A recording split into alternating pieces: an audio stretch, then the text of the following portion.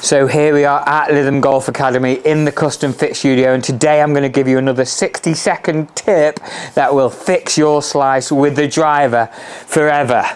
We'll get to that in a second. First of all, thank you to those of you who have subscribed recently and welcome to the channel. Hope you're enjoying the content so far. Make sure you give us a little thumbs up, hit that like button, and if you aren't subscribed, 90% of you watching this video are not subscribers, so if you want to subscribe to the channel, hit that subscribe button. You won't miss out on any future videos, swing tips, club reviews in this fantastic facility, and also giveaways, and there's lots more of them coming.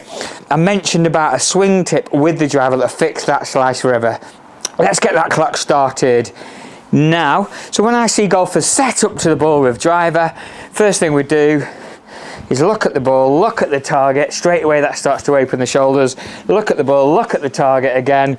Sure enough, shoulders are open, pointing left, swing, and there's a nice big fade or slice out to the right of the golf range there. Instead of stepping up with the butt to the ball with both hands on the club and looking at the target, opening the body, is walk up to the ball with your left hand on the club, making sure you've got 2 to 3 knuckles in view on that left hand.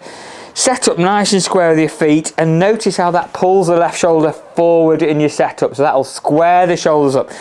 Then we're going to bring the right hand on from behind this right hip pocket, so we're going to sneak the hand on to the grip. Straight away that just sets the shoulders a little bit more closed, allowing me to swing from the inside and hit a lovely draw. I think we've just about managed it in the 60 seconds there. If you do need any other help with the game, make sure you comment below, put down any requests of the tips you'd like me to do on this 60-second swing tip series. That isn't easy to say. And I hope you enjoy the channel and enjoy watching the next few videos. Thank you again. We'll see you soon.